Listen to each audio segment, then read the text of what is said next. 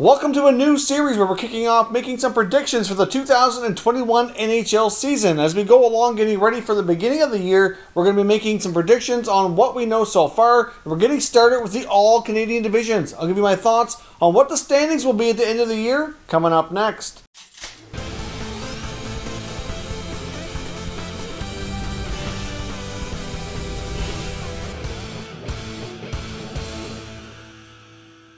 So welcome back to another video here at Top Shelf Hockey. Now, as I mentioned, we're going to be making some predictions. We do this every year heading into the new NHL season. As of right now, we're still waiting for the final details to be confirmed and the NHL players and owners to vote on this and everything to be ratified, which we're hoping will be done here sometime in the next couple of days. And we're hoping that the 2021 NHL season will begin somewhere around the middle of January, with training camps getting started at the end of December, 1st of January in that time frame. So, of course, we don't have 100% confirmation until it's announced exactly what the divisions will be, but we do know one, and that's the fact that we're going to have an all-Canadian division. We know that for certainty due to the border issues because of the pandemic, and we've also heard enough comments from all the NHL insiders pretty well as even Gary Bettman and Bill Daly himself. So we know that much for sure. The 7 Canadian teams will be playing in the same division, and we're going to make some predictions today on how these teams are going to finish. We're expecting a 56-game schedule, so let's get right into it here. We're going to kick things off with the team I feel will finish last place in the all-Canadian division,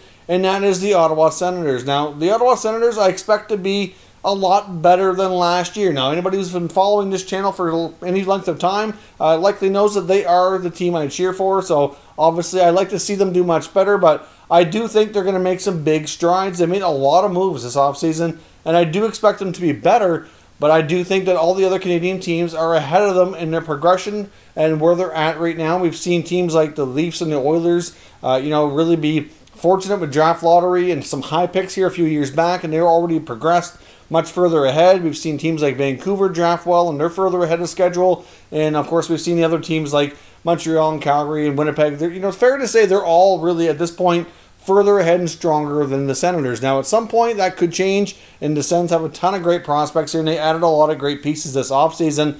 But I do still see them finishing in last place. I mean, they have a new goaltender, Matt Murray. We'll see if he can bounce back to his Stanley Cup form when he was playing for the Pittsburgh Penguins. Of course, they added some pretty interesting forwards. I mean, a guy like Evgeny Dodonov should provide some much-needed offense for them. Obviously, they've added some other pieces as well, including Alex Galchenyuk. We've got Josh Brown on the blue line. Of course, we have another veteran forward in Austin Watson. And, of course, we can't forget top prospect number 3 overall at the draft this year, Tim Stützle from Germany, who's expected to jump in and make a big splash here right away as well. So as much as I do expect the Sens to be a fair bit better, I do expect some good progress to be made. I don't expect them to be the worst team in the NHL by any means. I mean, the standings for the whole league-wide is going to be tougher to measure this year, given that we're not going to have play outside of the team's division.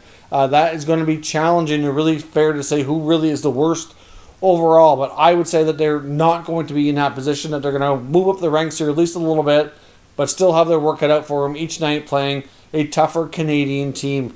Now, next up, this might not be a very popular choice amongst a lot of people watching this channel, and you may disagree with me, but the number 6 team I'm putting is the Vancouver Canucks. And I'm sorry to say that, but I see Vancouver taking some big steps back this year, but I can see them in a year or two time taking some big leaps forward yet again and getting back to what we saw last year. But they lost a lot. They were really depleted this offseason, and I have some concerns over this team for the coming season. Of course, they lost their all-star starting goaltender, Jacob Markstrom. They had some losses on the blue line, including Chris Tanev. They lost some in the forward position, including Tyler Toffoli, who they were really hoping to re-sign. They lost Josh Levo. Of course, most of these players all ended up in Calgary. Of course, Toffoli ended up in Montreal. So they're going to be playing against their former teammates a fair bit of time here. But given the fact they brought in Braden Holtby as a goaltender, Holtby's numbers the last couple of years haven't been great. So I have concerns that way. I mean, Demko may be more than capable of stepping up and taking on a bigger role, playing more games, and getting them to what they could be better than what I have them pegged for. But I have concerns that Demko can provide that kind of play over the long term. I mean, yes, he had some amazing playoff games at the end of their season last year, but can he do that for a full season? He hasn't done it before, so until he does it, it's hard to have that confidence. But I do think he's a terrific young goalie and has a really bright future. And maybe if his game is where it was in the playoffs, that could be all the difference here. But I see the goaltending situation being weaker than it was last year. You could probably make an argument that their blue line's not quite as strong either. They did lose Chris Tanev as well as Troy Stetcher. Now, I do like the addition of Nate Schmidt. I think he's an excellent addition back there. I do expect Quinn Hughes to continue getting better. Can Tyler Myers be that real strength back there? I'm not sure. So the blue line's not going to be terribly worse next year, but I can see there maybe being a small step backwards overall. But it's really hard to say. It really boils down to how some of the younger defensemen progress. But there are some concerns there too. And then up front, obviously they have some terrific hockey players like Elias Pettersson, JT Miller, Bo Horvat, Brock Besser. But they're going to need some younger players to continue taking big steps forward as well, like Adam Gaudette, for example, Jake Virtanen. Can they keep that up? Can Tyler Mott play as good or better as he was in the playoffs? He seemed to find a consistent role. So I do expect this team to still be fun and exciting. I think they're going to win a lot of hockey games, and I would not be surprised at all if at the end of the year I look back on this video and find that they proved me wrong and finish higher in the standings. But I think most people would agree that the Canucks likely do take at least a bit of a step back this year. And then hopefully, as their young players continue to develop and they add even more exciting prospects in this team in the next 1 or 2 years, that they're going to take some giant leaps forward and then really be more serious at that point, especially if Demko is ready to be the starting goaltender that we think he could turn out to be. Now, next up here at number 5, I've got the Winnipeg Jets. The Jets are going to be in tough a lot of nights as well. They're going to be reliant on Connor Hellebuyck a lot like they were last year. So depending on how Hellebuyck plays will largely dictate how well they do. I mean, if he can play anywhere close to what he did last year, then they're going to be in games more often than not and have a chance to win. I do think their special teams need to continue to be pretty good. The Jets do rely on power play a lot. They could improve their 5-on-5 scoring, and hopefully that'll happen with Paul Stastny being the number 2 center and hopefully playing and igniting Patrick Laine. Will they give Laine first-line minutes? That's tough to say. And if not, if he plays with Stastny again, can they reignite that Laine, Ehlers, Stastny, strong magic that they had in that brief period of time that he was there before? That will certainly remain to be seen. They'll have a full year of Dylan DeMello in the lineup. He played really well for them, so I think the Jets are going to make some steps forward here a little bit. And if we would have been reverting back to what the divisions normally were, I'd say they would have had a better shot at being a playoff team. But I think when they're looking at teams in front of them, like the Calgary Flames, Edmonton Oilers, Leafs, the Habs, I think they're going to have a tough time. And, they still have not replaced everything they lost in that blue line. The blue line's, might be a little bit better than last year, but it's not drastically better. I have concerns if Hellebuyck can duplicate last year. If he can, great. And I think he's a great goalie, and the potential is there. But they really need a breakthrough in the forward group as well to increase their overall scoring and scoring in more situations. So I think they're a good team. I really like the Jets. I just think they're going to be in tough against some of these other teams. And I don't think they can do much better than 5th place the way this division's stacked up here. Next up at number 4, I've got the Calgary Flames. Now, I know some people seem to be higher on the Flames, but to me, I'm not entirely convinced just yet. They did make some changes here, but the main one being in goal, with Jacob Markstrom being their big free agent signing. But I have concerns here. Can Markstrom continue to play in Calgary the way he did in Vancouver? I mean, I guess only time will tell. We saw Sergei Bobrovsky go from a Vezina Trophy winning goaltender, having playoff success for the very first time in Columbus, then signing a mega contract with Florida, and look at how he did last year. I mean, unfortunately, we see some players get their big contract, and then the play goes down. So I guess we will see just how bad he wants to win and how much he can keep up his game. I mean, he's not old by any means, but he's not young either. So we'll see if his prime years are, still the current time right now, or are they starting to get behind him a little bit? They paid him a lot of money, and I'm, in a way, I think Vancouver did the right thing. As much as they wanted to keep him, I think that they just couldn't commit that much time on the term and that much dollars to keep him in the fold. So Markstrom's a great goalie, but I have concerns that he can keep up that play, and that to me is a concern. I mean, I hope he plays for Calgary the way he did in Vancouver, and all will be great, and maybe they'll do a little bit better.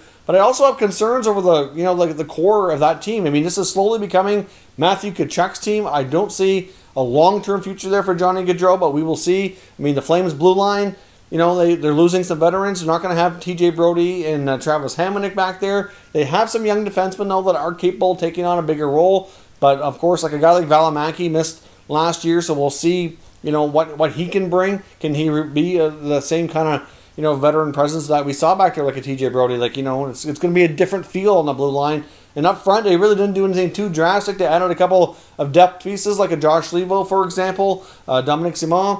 But I'm not really convinced that the forward group is a lot better, and I'm not really convinced that they're going to have, a ton of success. I mean, goaltending in the blue line is where we saw the most change. But at the end of the day, we got the same group of players up front that just haven't gotten it done. I mean, when we get to the playoffs, it's a whole different beast, I understand. But I think they're going to have a tough time against some of the teams I have ranked ahead of them. And I think the best they can do is fourth. But it does get them into a playoff spot, which could certainly make things interesting. You get into the playoffs and you get a hot goalie or something, is to say anything can happen. Now, next up at the third place spot, I've got the Montreal Canadiens. Now, the Habs had a really good offseason. They made a lot of good moves, and I think that they're definitely going to get themselves in a position here where they can be a playoff team in this division. I'm not convinced they can go higher than third, though, but I do think they're, again, another team that could surprise me. I think a lot of these teams, they made a lot of interesting moves. There was a lot of change within the Canadian teams, and the Habs were certainly right at the forefront of that. I mean, obviously adding a really solid, experienced backup goalie in Jake Allen. Mark Bergevin went out and addressed that need. So between he and Carey Price, I think goaltending is going to get even better. I mean, Price should theoretically play at his absolute best, given the fact he'll get more rest and have that, ability to take more nights off. So that'll help. And of course, Jake played pretty well, at the end of his time there in St. Louis. He certainly was an up and down kind of guy, but overall, I think when he can be the backup and not have too much pressure, he can be a terrific backup, one of the better ones across the NHL. So I think that's a good fit there. We saw them make the defense a little bit bigger and harder to play against by adding Joel Edmondson. They're going to have an exciting young rookie in Alexander Romanov. In the forward group, by adding Toffoli and Anderson, certainly adds more depth scoring, makes them a bigger, stronger team with the addition of Anderson, especially having that big, strong winger who's at 30-goal potential. I do have some concerns on the contract, and I hope it works out. That was a big-time commitment for a guy who's battled some injuries and didn't play much last year. So I hope that doesn't come back to bite them. But I really like Josh Anderson, and I think he'll be a great fit for what the Habs really need. So I see them going up as high as third place. Now, at the second spot, I've got the other big Canadian team here in the big market, and that's the Maple Leafs of Toronto. I think they've made some decent moves as well to get better, mostly on the blue line, of course. They have some interesting additions in the forward group. Leadership is going to be stronger. We'll see how Freddie Anderson does. I expect Freddie Anderson to be motivated as hell because, he had a ton of rumors surrounding him in the offseason. Would he be back? Would he be traded? He's playing for a contract because his contract's expiring. So I think we're going to see Freddie Anderson at the top of his game, and I don't expect that to be an issue. I mean, can the defensemen they added be the difference to make them harder to play against and shut other teams down is a big question mark. Obviously, we saw them add TJ Brodie, Zach Bogosian. We got Mikko Lehtinen coming over from Europe, who looks to be a really pretty solid, exciting defenseman. I think he's going to be a good addition and probably play more than people realize. You already got Riley and Muzzin there from before, so I think this blue line for the Leafs is going to be, I'm not sure if it's completely where it needs to be, but it's going to be the best we've seen it in a while. We can say that much for sure, I think. So it's going to be better. Up front, you get some great veterans like Wayne Simmons, Joe Thornton. Yes, you know what? They're past their prime, but they still have a ton of leadership, and they can play a much smaller role like we saw with Jason Spezza last year, and I think they can thrive in that. But the one area I would have liked to have seen is to add more toughness. Now, you can say, yes, they added Wayne Simmons. They did, but they also did not bring back Kyle Clifford, and that's largely due to the cap. They just could not afford it. So I'd like to see them have a little bit more grit in that bottom six. I mean, when you think of Jason Spezza, Joe Thornton, Jimmy Vesey, you don't really think of grit. So, I mean, I think they need to be tougher to play against. That leadership is going to be a great asset to them. Don't get me wrong. I really like the moves. I would just like to see a little bit more toughness in the lineup. And they do have a little bit more in the back end, which is good. And we will see, is it enough is the big question. When they get deeper into the season, they're fighting for the playoffs, and they go into the playoffs, will it be enough? I mean, I guess only time will tell. But no matter what, they have a ton of firepower. The blue line's better. I think we're going to have a good season from Freddie Anderson playing for a contract. So I see them doing extremely well in the regular season. The playoffs are a whole other animal, and we'll get to that in due time once we have some NHL action to compare to here and base our predictions on. So obviously, by process of elimination, you can see I'm picking the Edmonton Oilers to finish first. They were probably, arguably one of the better regular season teams for the Canadian teams last year, and I think we're going to do it again. I mean, the goaltending was suspect in the playoffs, but this is not the playoffs. This is the regular season. I could say the same thing about some of these other teams here about their playoff performances, but at the end of the day, this is a regular season prediction. So for the Oilers, last year, their goaltending wasn't too bad. Solid season. They're going to outscore many of their issues, and they're going to get a lot of victories in the regular season. It's just that simple. When you get two of the top players in the league, and McDavid and Draisaitl, they added a really solid number 3 center, in my opinion, in Kyle Turris. I think he's going to thrive in that role. And then obviously on the blue line, you got Tyson Barrie. He'll play the role basically of Oscar Klefbom because he's going to be out all year. You're going to see some interesting other guys in the lineup, some young players for the Oilers continue to get better as well. Obviously, we saw Draisaitl's friend from Germany, Dominic Cahoon, join the team. We got another full year of Kaylor Yamamoto. You get some blue line prospects like Broberg or Evan Bouchard who could jump in the lineup. You get Ethan Bear, Caleb Jones another year, more experience. Darnell Nurse taking more steps forward. I think this team is going to be tougher to play against and be able to score their way to a lot of victories. Now, when we get to the playoffs, though, I don't know. We'll have to see because I do have concerns mostly between the pipes. But I think for regular season play, I think the Oilers could win this division and be a force to be reckoned with all season long. And certainly, in my opinion, when you have McDavid and Draisaitl 1-2, that's a really tough combo to bet against. And I just think they're going to outscore their opponents more often than not. So, of course, these are just predictions, just for fun, just my thoughts. I'd love to know what you think as well, so let me know down in the comments. Feel free to tell me if you think it's going to turn out completely differently. There's no hard feelings here. It's just fun hockey discussion. So let me know what you think, and we'll discuss further. If you're new to the channel, consider subscribing and turning on your notifications so you don't miss any future content. Stay tuned for plenty more predictions as we learn more and get more confirmed details about the 2021 NHL season. We'll be putting out more of these videos, predicting more things that we think will happen this coming year. Thank you very much for watching, and I'll catch you next time.